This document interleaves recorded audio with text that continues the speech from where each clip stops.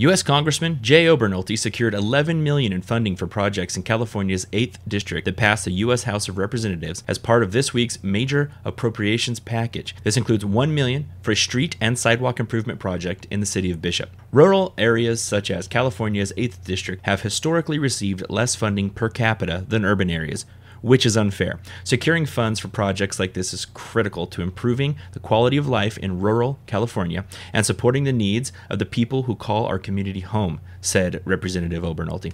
I saw the need for this project firsthand during my recent visit to Bishop, and I look forward to working alongside the mayor, city council, and Inyo County officials to help Bishop's downtown area thrive. We're extremely grateful for Congressman Obernolte's strong support for this project and for his continued commitment to improving the quality of life and economic development of rural towns in his district. This is wonderful news for our small city, and our budget is very limited, and this safe route to school project is desperately needed, said Bishop Mayor Stephen Mojave.